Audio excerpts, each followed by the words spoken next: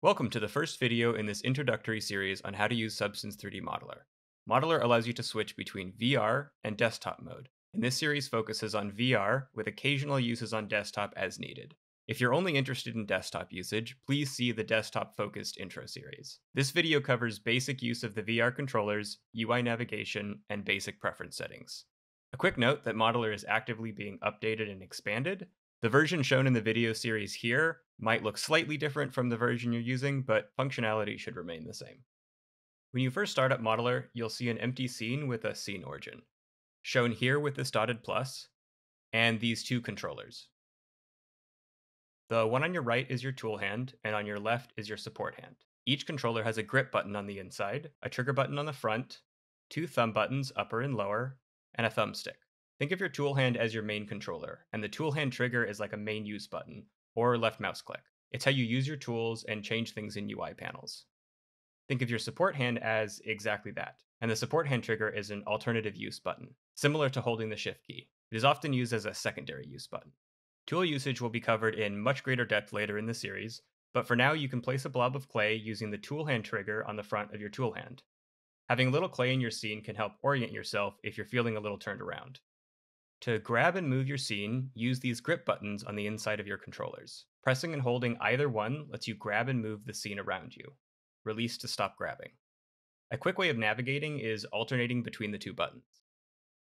Pressing and holding both grip buttons, then moving your hands apart or together, allows you to zoom in or out of your scene. You'll be using these grip buttons often while sculpting, but if you find yourself oriented in a strange way to your scene, say if it happens to appear behind you when you put your headset on, use these to get yourself back into the position that you want. Modeler has intentionally fairly minimal UI. Your main UI is the tool palette, which you can access by holding the X button on your support hand. You'll see your tools on the left, tool settings in the middle, and some quick options on these right columns. Interact with the UI by selecting things with the tool hand trigger. While the tool palette is open, if you flick the tool hand thumbstick left or right, the palette will swap for the Actions menu. The Actions menu contains several layer actions, properties, and visibility settings, often context sensitive. You can view both menus by pulling the tool hand thumbstick down, and you can hide both menus by pushing the thumbstick up. Left and right will go back to individual views, and release the X button to hide the palette. Lastly is the color picker, which you access by hovering your tool hand cursor over this icon, near the lower inside of your support hand.